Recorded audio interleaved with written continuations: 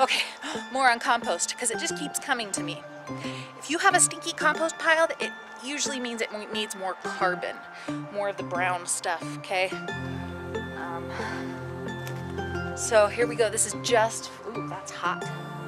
Just food scraps, which is gonna create a really good environment for the rats and the mice to come in. Okay, I guess I want to share with you, what are weird things you put in your compost? Your vacuum bag stuff. Okay, yeah, there's gonna be a lot of stuff in here that is not compostable, like Legos. That's okay, we'll find them later. But what is compostable is hair, dust, dirt, food, crumbs, okay?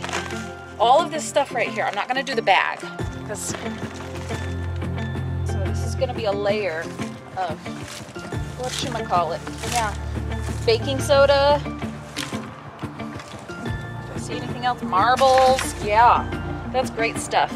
Really just think of it as you're adding to, you're making your own archaeological site, that when they come back 100 years from now, the aliens will look at our backyard and be like, oh, this is how they lived.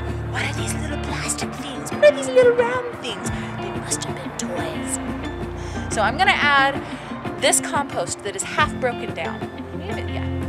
I'm adding this half broken compost to the fresh pile, and that is an excellent way you can use your not breaking down stuff. Okay?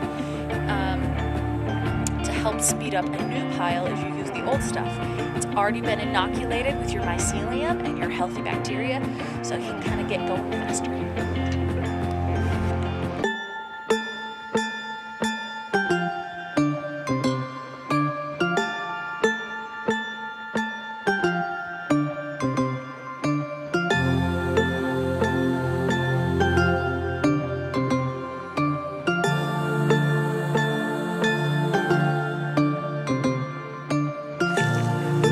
Another ingredient that I forgot to mention, which is coffee grounds. Yes, go to your local coffee place and get them, or have your sister bring them to you.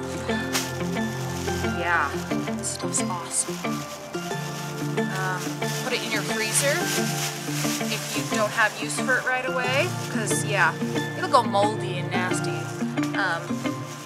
Because this stuff is hot. This is nitrogen right here, powdered nitrogen.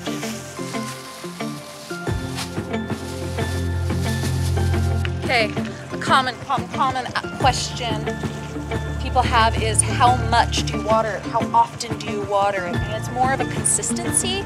You want it to be the texture and moistness of a wrung out sponge. And then I did say, even in the wintertime, you need to water your compost bin. And you'll know you need to add water if you can get into it. If it's frozen like a block, no. Yeah, you're just gonna have to wait for it to thaw out, turn it, add water, then it'll start to heat up again. So I am adding water here until it starts to come out the bottom pretty heavy, and until I feel like all the corners are wet. And then I'm gonna spin it and let it do its magic.